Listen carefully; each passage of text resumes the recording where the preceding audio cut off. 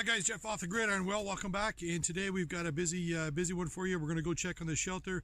I've got some new tools that I made to showcase and test out. Might make a fire crane over the fire pit and just have a great day in the woods. And also showcasing for you the book that first got me introduced to bushcraft. Stay tuned.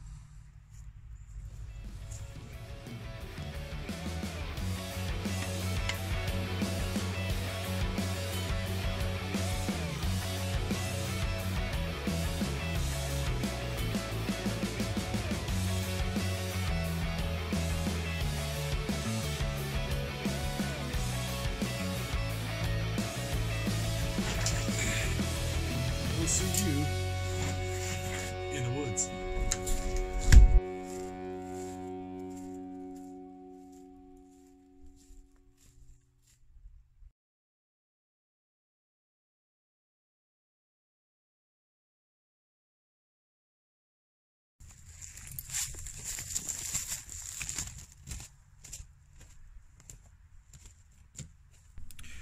Okay, I want to take a moment and showcase for you one of my oldest bushcraft books dating back to 1972. This was the first book I ever saw in my father's bookcase in his study that I really aspired to read. And this is called Bushcraft, A Serious Guide to Survival in Camping by Richard Graves. Now I do hope that this book is still in print, but unlike some of the other ones that I've seen on YouTube, I have never seen this one, so I thought I'd show it to you.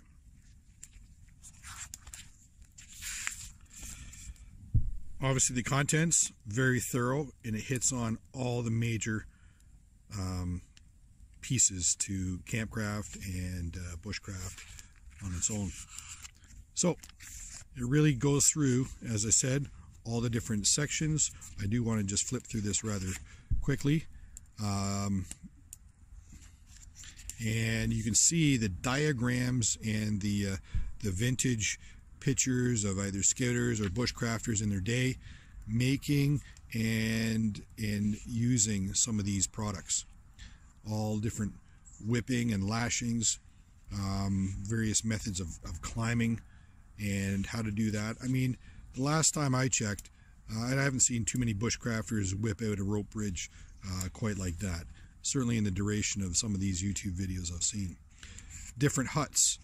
And again, pictures to go along with that.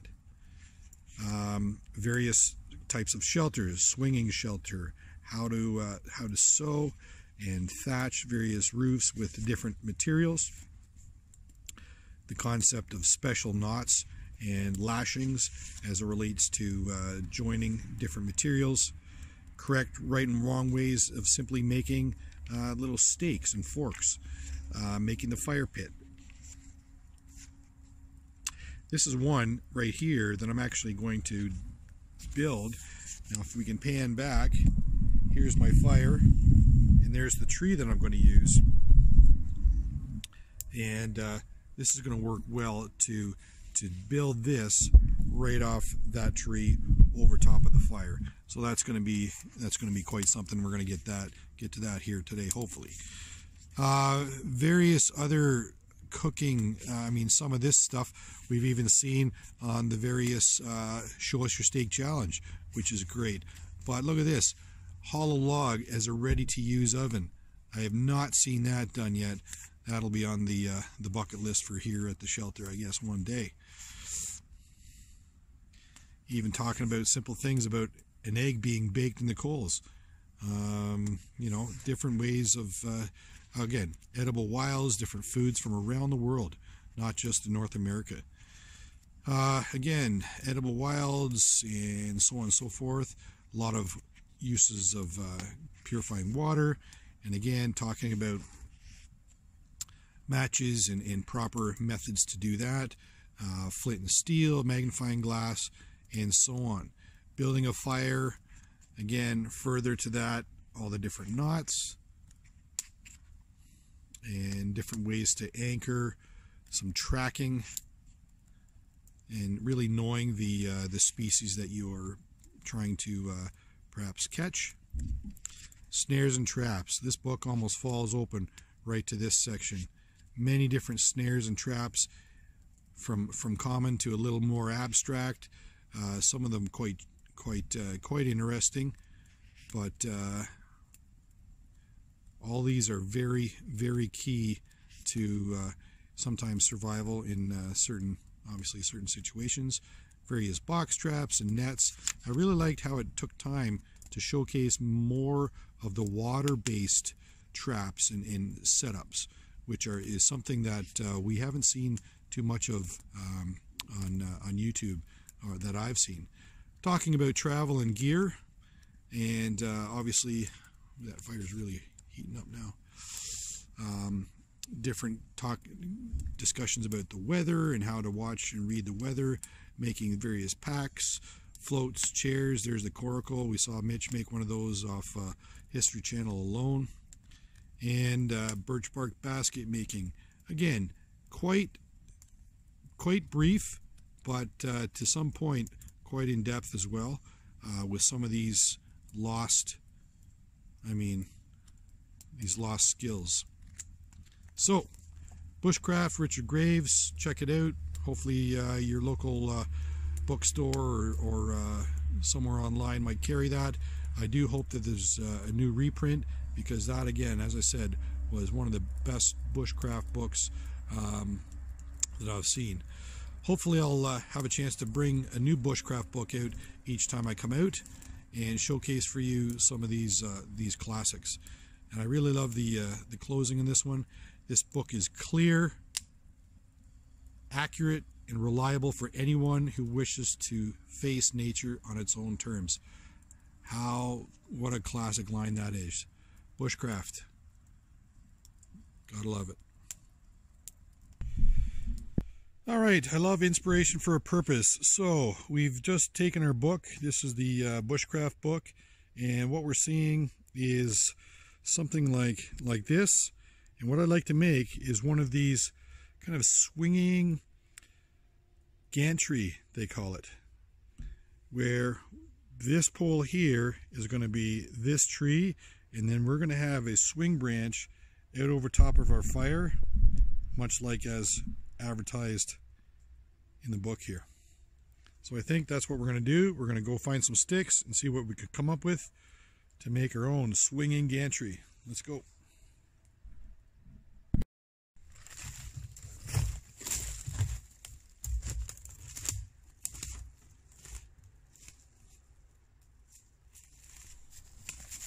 This one might have potential, so we're going to take it back with us and see if we can make something work. Dry poplar, so it might work for what we need. I'm not sure what parts we're going to need, so we're going to harvest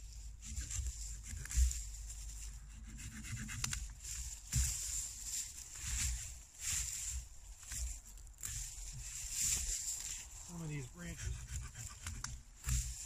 I'm going to cut off some of these branches and take this piece back, and then from there we'll decide what's going to work.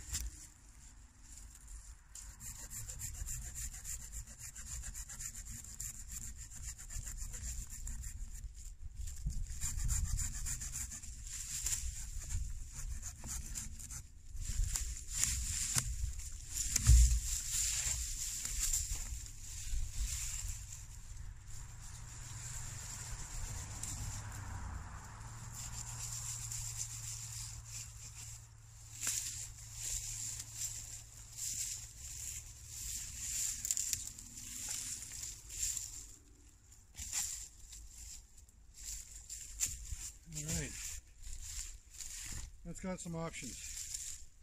See what else we can find.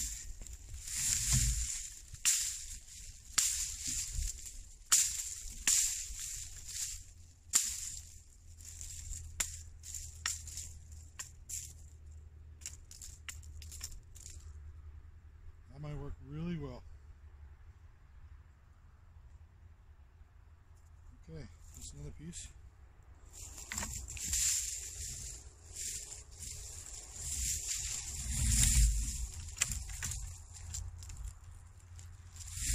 Not sure if we're going to need this one or not.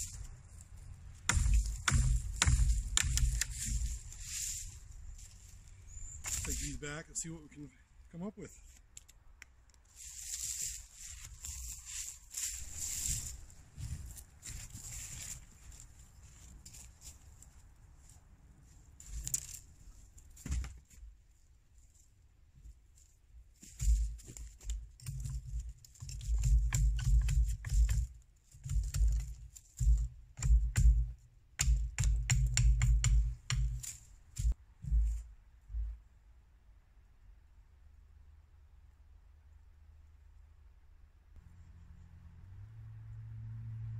Should be able to get away with something out here.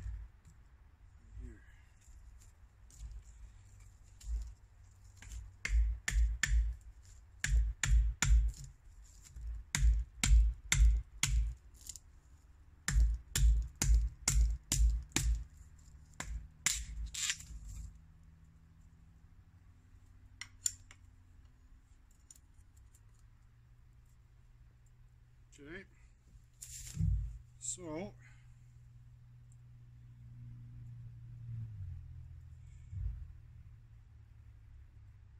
that would be handy. Now we can either run a branch down to pivot off the ground or another one higher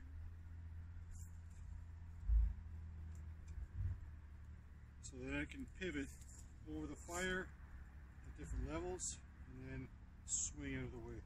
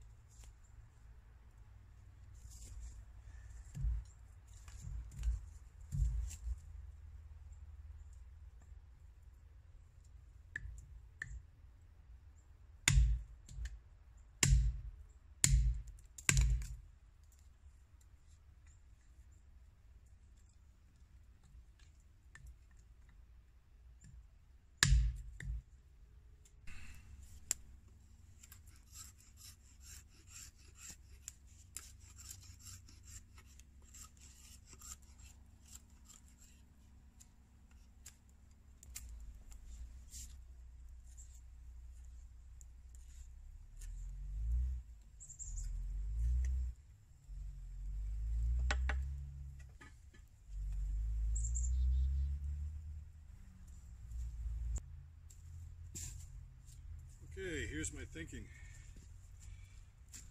I think that's somewhere like that's gonna be our best bet. This can be a temporary support for now. And we can use a perfect way to start tying something off is using the Canadian jam knot. Start with an end and then draw it through like your standard. Make sure your slip knot is the long loose end over top of the branch you're starting from. Tighten it down, and as you bind this knot, it will roll itself all the way back to the jam knot, and from there, very, very sturdy. It's a good way to start some of your lashing.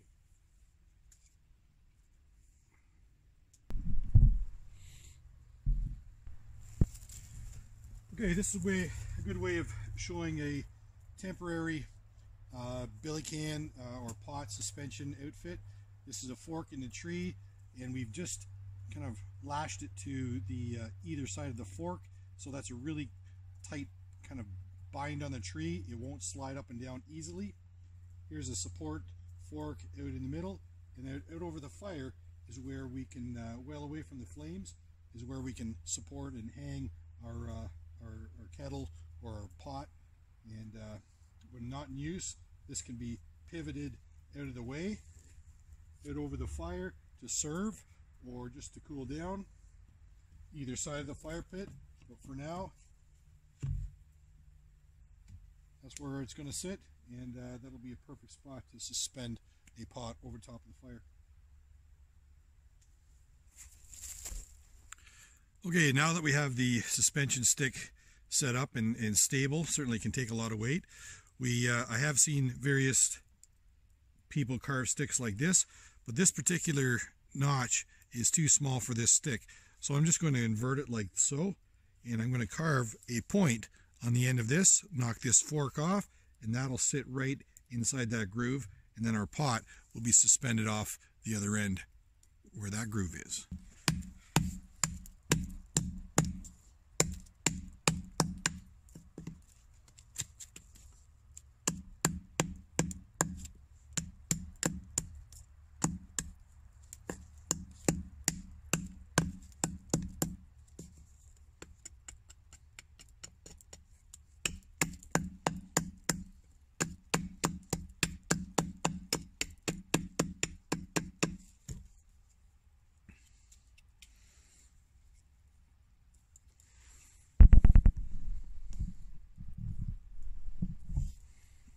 That can go in there, and then your pot can pivot off that, and if anything should tip your pot, it's just going to keep it suspended. If anyone wants to bonk the stick, it just articulates in that pivot, and then your pot can still, instead of spilling, can still be in suspension over top of your fire. Show and tell is not stopping today. We've got so much to share, and the day's getting on. I want to share this new piece of equipment just for some of you to keep your eyes out for it at your local thrift shop. I don't know where it came from originally. This is a Zebra container, all stainless steel, made in Thailand, but stainless steel top and bottom, and fastening clasps that roll up and seal it shut. And this has been an absolute savior. I was at the Canadian Bushcraft axemanship course, and I tried it for the first time at home. I had pre-sprayed it with some kind of non-stick spray, and I put my hash brown casserole in there. I have two of these, and the other one I had my ribs. And today I've got my my hamburger, and we're going to open it up. There's leftovers from last night. Put the hamburger inside here, seal it up, and with it sealed completely, you throw it right into the bed of coals and warm it up. Let's give it a try. Put it right on the bed of coals there and give it a couple of minutes. We can flip it right over because it's not a non-leak lid and there's no liquids in there, and that'll warm the other side. So let's give it a few minutes, and once we start hearing it sizzle, we'll flip it over. After a couple of minutes, I can hear it sizzling. I'll just flip it over.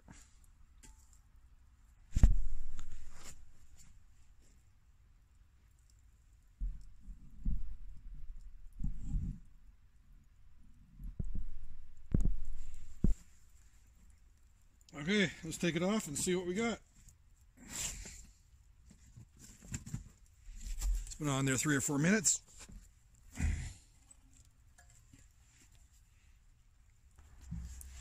There you go. Reheated burger. Stainless steel container, top and bottom, sealed up nicely. Throw it in the coals, and it's perfect. Perfect warmed up lunch in the outdoors. Who says you can't bring leftovers?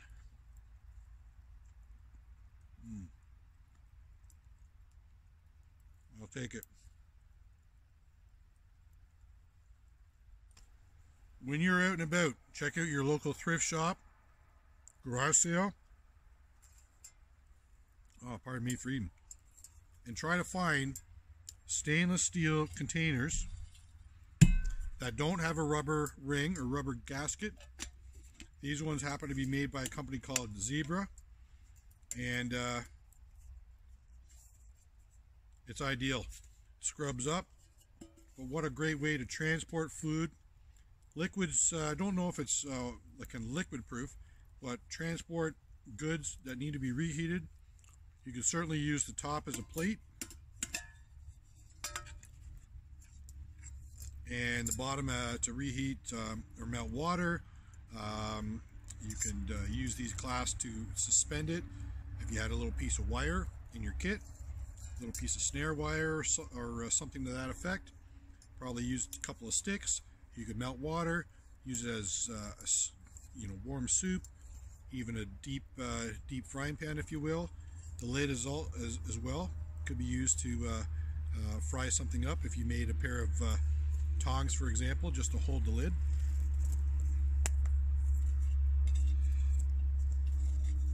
That would certainly suffice to warm up something, perhaps cook an egg on in the morning. And many uses. Transport anything you want. But I want to showcase that with you. Again, always watch at your local thrift store for these little diamonds in the rough, little nuggets, little pieces of gear that can be used and have multi-purposes. What a great find. So there you have it, another pot hanger. It's able to swing. Suspension stick here. Another option is to tie another line here up higher on the tree, and it'll really allow it to dangle, be able to be pivoted out of the way quite easily.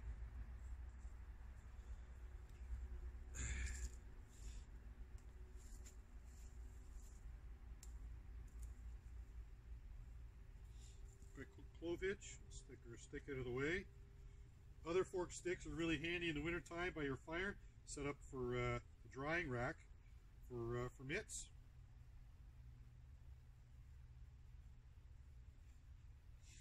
There you go. And without that stick in the way, we can easily raise or lower it. Now, it is going to slide on the tree slightly, so at whatever level we wish to have it, we just need enough string so it really binds on itself, and cap it off with a couple of half hitches. And there you go. A little quick release there if we need to. Get some of this string out of the way. There we go. Very, very secure. No longer needing this particular branch. This is secure. It's not going to slide up or down the tree with the rope binding on the bark. This can be swung out of the way either side, and in the event that you wanted to get it up out of the way, you could lift it up and tie it off. But that really works well. I can feel it take really very stable, taking the load. I no longer need this stick here. I'll leave it here for now. We'll take some of the pressure off the line while we're not here, and there we go. It'll be all set up for next time. There we go, just like this. Hang our pot off here. We can pull it off to the side, out of the heat, or right over the fire directly. We have enough line that if we need to lower it, we can release that clove hitch quite easily and then drop it down closer to our fire.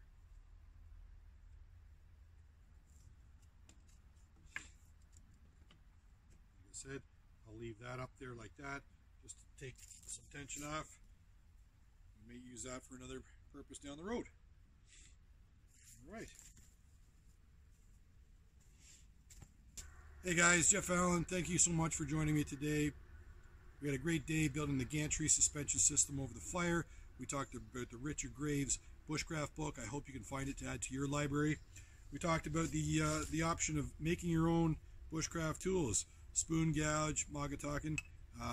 Didn't take much, only a little bit of inspiration and a little bit of know-how around some common tools in your garage. Other than that, we talked about the tinder pouch is a simple, quick build. If you want to add that to your belt, and it really serves its purpose to carry anything from tinder to edible wilds and have it right on your hip. We looked at those metal tins. If you can find a metal tin like that at the local thrift shop, it really works well to pack food and quickly throw it on the fire without worrying about burning, and great way to reheat your lunch. Oh, it was a super busy day, and I'm glad you came along. Don't forget to click like, subscribe, and share, the bell notification, thumbs up, all those things. Send me comments and Q&As if you have any. And until next time, it's Jeff Allen, Off the Gridiron. Thanks for watching. Enjoy your outdoors. Bye for now.